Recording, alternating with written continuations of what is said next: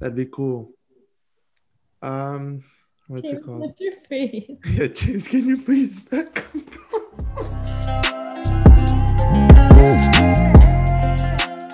What's going on, everybody? Welcome back to another Mic'd Up Mike and Jack interview. This is interview number 3, and today we have a very special guest. You might know her from TikTok. You might know her from her blog. You might know her from whatever. Sophia.Vug. Let's welcome Sophia.Vug to the show. Welcome, Sophia. So, Sophia, what's going on, bro? How's everything doing? I'm chilling. How are you guys? Good. I'm great. I'm gonna really love this interview. I cannot believe I'm interviewing my little cousin. How's school going for you guys? How's your Are you interviewing us? No, I'm just asking. So, Sophia, can you tell us about your upbringing? What What does that even mean? This is why How it was like birth.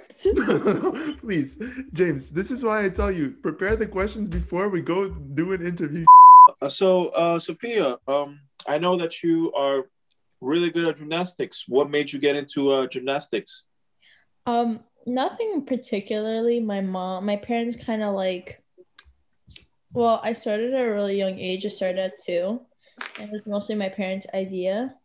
But after I was training for about 12 years, and then my last 3 years, I switched my team because it got really, not like bad, but like we lost our gym. Like it wasn't like really good hygiene. Like I guess you would say like hygiene. Like the gym wasn't as great, like very dirty, like bad neighborhood. So we moved. So I went to this gym called Match Point, and I like right away like fell in love. It was like my favorite place. Like the coaches were good, the girls were good. So then I started doing gymnastics there. And then this year, because of COVID and my back injuries, I had to quit. So now I just work out in the gym. And yeah. That's nice. Do you have any memorable moments throughout your 12 years of doing gymnastics? Yeah, I have a lot of memorable moments. Mostly they're like competitions. Like my favorite part was like traveling and like staying in hotel rooms with like my friends and just like eating a bunch of snacks and hiding them from our coaches. I also got to travel to Puerto Rico once where I was like on the cover of their magazine with Of one of my whose? gymnastics posts. Of Puerto Rico's magazine? Yeah. Oh, that's pretty cool. I actually didn't know this. What the hell? And I know everything about this girl. That's kind of creepy. Recently, actually, you gained some following on social media. So, can I ask you a question? How did that all come about? Like, what made you get into TikTok? Like, what was the motivation? All that stuff. So a week before Corona, I the coronavirus pandemic, sorry. So a week before that, I downloaded this app, like as a joke, just like, just posting, dancing to like videos, lip syncing, not like a big deal or anything. And then during like this pandemic, it was just like known, like I just did it every day because I was just simply bored. And a lot of people like downloaded and did it like basically because they were bored until I found a way to like promote certain things on my TikTok. And that was like a cool way because I got to download, it's called the TikTok Creator Fund. I could get like new promotions for like different of my videos. So I didn't like know about that. I just had it for like a little bit because none of my videos ever like blew up until recently. Actually, I posted a gymnastics video of me doing a routine and like the thoughts in my head while doing that. And I just posted it as a joke and it like kind of blew up. It got like about like 10 million views on it. So after that, like my whole, like I gained a bunch of followers after that. I got a bunch of like different promotions after that. So that was pretty cool. So, how many followers do you have now? 101.4 thousand followers. Wow, that's insane. And from that video, you gained how many followers? Like you gained. I gained about 40,000. How much? 40,000? 40,000. But the thing with it, it's like it's so random. Like some people can post literally like 2 seconds of a video and it can get so many views versus someone could spend hours on like a video for it to get only 2 views. So it's all about, it's called like the TikTok algorithm. So it's like this algorithm where it's like you post certain stuff at certain times at like certain days. And one, I guess like I kind of like met that slogan. So I blew up a lot. So, like in terms of that, actually, like in terms of like no, now that you kind of understand that algorithm, I guess, Mm-hmm. and like you know what to post, when to post, all that stuff. What kind of recommendations would you have for people who are trying to, be successful on TikTok just like you? Like just like, just some general outline. I would say find what sticks to you, like find something that you like and start posting about it because I tried to post other things that I saw from other people where there was like a day in my life or like how to study and this and that because there's like different things, there's like it's called like study talk or like fitness talk or like whatever.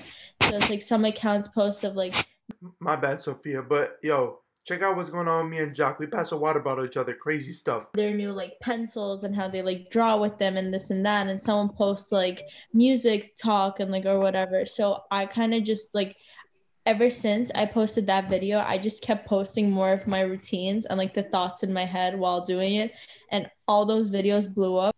So you basically are saying that like it's better to find like a certain like a specific niche Yeah. in the TikTok realm. Okay, that makes a lot of sense. Yeah. That does make a lot of sense. So to everybody who's trying to get famous on TikTok, don't be making like a bunch of random dance videos because nobody's gonna follow you. After you got all this TikTok, fame and all that stuff, what do you plan on doing with it other than just posting videos? Because I know that you've been trying to get, like you were talking about the creator fund and getting some deals. So like what do you plan on doing with TikTok and how do you plan on using your platform in any aspect? Like whatever So you think is I beneficial. actually created a blog. It's called thevuglog.com. And I have an Instagram for it called the Vug blog. And with that, I'm gonna use a lot of the TikTok followers that I gain and a lot of like other followers like Instagram and like other stuff like that to promote this blog. And in this blog, I post a bunch of articles or like whatever, like everyday posts that I would just do for just anyone to read about it. So like my first ever blog that I ever posted was about rhythmic gymnastics and like the dark truth behind it that people don't get to see. And I used my TikTok to also promote it. Like I have the link in my bio of my TikTok. So if someone finds me and they see my bio, like they'll click the link and it takes you straight to my website. Okay. Also my personal Instagram account, my link and my Instagram are also in the bio. So that's how I'm using like my social media to promote this blog in which I just talk about like anything I could possibly want. And other people can also post on it. You could also send me an article and I will post it with like obviously the proper like credentials. Okay. Okay. That's pretty cool that, you're using it to promote your own brand. That's really smart. That's something I always wanted to do actually. So good for you. Like actually that's really good. But other than that, like other than the blog, are you planning on doing anything with it? Like for example, I know that a lot of, like prominent TikTokers or like, influencers in social media in general, they like to like, sign brand deals or like, promote stuff or something like that. Do you plan on like if the opportunity arises, would you do something like that or have you done Yeah, something like that? I would. I had a brand hit me up in my Instagram DM and they were looking for like new brand ambassadors to like promote their stuff. And the company's called Valentra, and they sent me like I got to pick out like 3 necklaces or like 3 jewelry items of my choice, and I picked them out. Like I picked out like 3 necklaces, and they sent it to me. So I'm considered a brand ambassador for them now. So that was one deal that I got from TikTok, but huge ones, no, not really. So, but like if there was a huge one, would you? Yeah, for sure. I would. I think that's so cool. Yeah, for sure. I agree with you. That's the dream, literally, just, dancing on TikTok and just like showing like necklaces for like $1 million. Yeah, exactly. So let's say, for example, your, TikTok career, it's obviously, on the rise now, but let's say it continues to grow and it blows up and all that stuff. and obviously you're still a high school student, but in the future, if your social media presence takes off and it's making you a really good, income and whatever, would you ever consider not going to college, or is that something that's in your future? Growing up, college was always in the back of my head, and my parents made it clear that um that they do want me to have finish school and get a degree and everything. So I'm not sure 100%. I think it's cool when I see entrepreneurs coming out not having finished college or sometimes even high school, and them making lots of money and being very successful. But personally, I don't think it's for me, because I want to finish college and I want to get a diploma or a degree, because I don't know, it just would mean a lot more to me, because it would not mean for myself, but it would also be really important for my family. And I take that very seriously. I take my family to heart. So Yeah, for sure. So whatever makes them happy makes me happy. So yeah. So, but what if you got a really prominent following on TikTok or whatever it is, and it's being stable, and you finish your college degree, would you still go and get a normal job? I'm sorry if I'm thinking No, eight years ahead, but just this is just interesting. I just want to hear from you.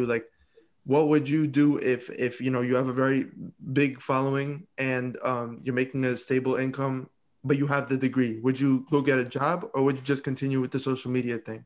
I think I would still go get a job, because TikTok, in my opinion, I don't think will last forever, and any social media platform for that matter will last forever.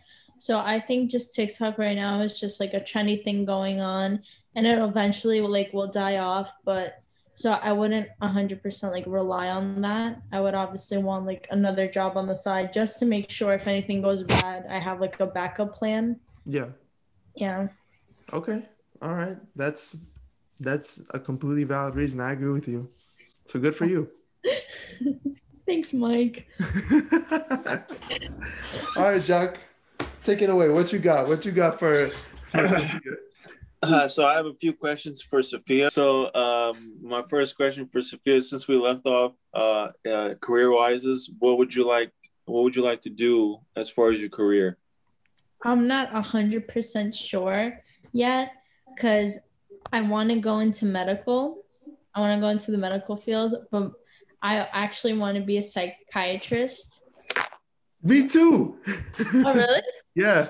Okay, I'll just talk to both of you later on separately about psychiatry. I don't know. I'm in psychology right now, and it's really cool, and I'm really interested in it. But I'm also not entirely sure, because I'm just not sure about even what college I want to go to. So I still have to got a lot of figuring out to do. How's your experience been during this pandemic? I kind of in used terms of school. Oh, in the beginning it was really hard. In the very, very, very beginning, when I got even used to Zoom, and it was just very difficult, because nothing was really planned out ahead. This pandemic hit very boom in your face, and then that's it, you guys can't go back to school. So it got really confusing. I remember doing my chemistry lectures at 3 o'clock in the morning, because that was the only time I had to get all that work done. So but for now I kind of stabilized it. And I'm not really a lazy person, so I do pay attention in my classes that I have, even on Zoom or whatever, because I know some people don't. But I feel it's important, especially right now, because once, let's say, we do get back to school, it's going to be really difficult getting caught back up a whole year. So it's been difficult, but I maintained it. Would you prefer to physically go to school or do it through online now that you've experienced both?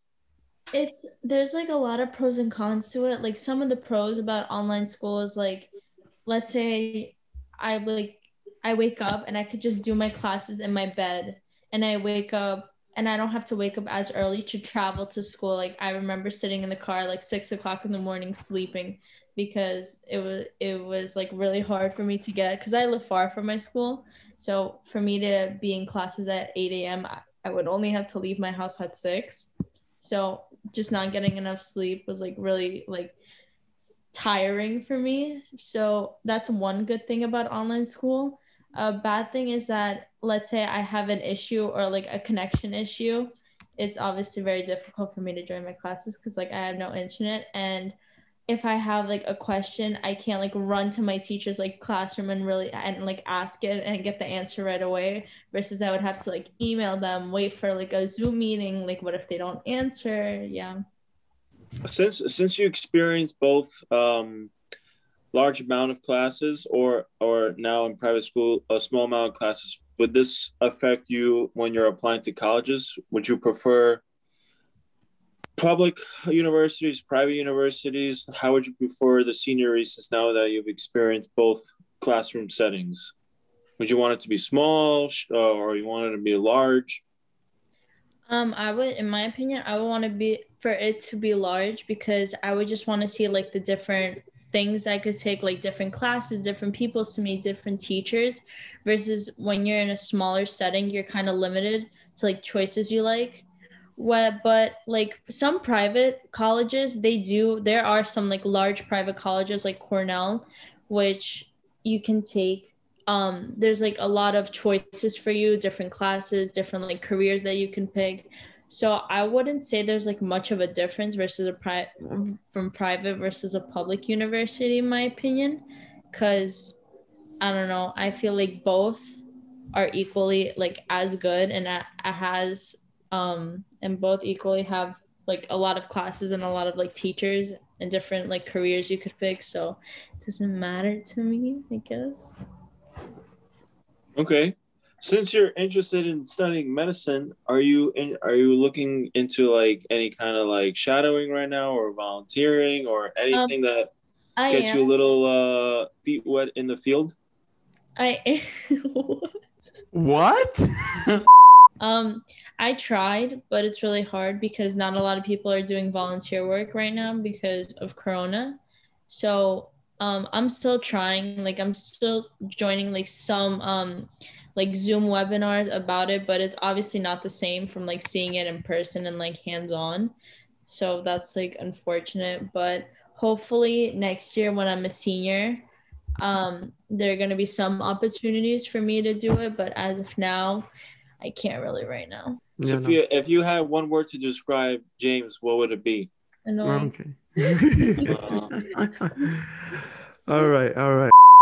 Anyways, guys, thank you so much for coming back to another interview with Mic'd Up Mike and Jack. Sophia, thank you so much for joining us. Your position that you're in right now is great. We had a long break between this. But yeah, make sure to tune in to the next video. Like, subscribe, comment, share if you're bored and all that stuff. Sophia, any final words? Thanks for having me. All right, we'll see you guys in the next one.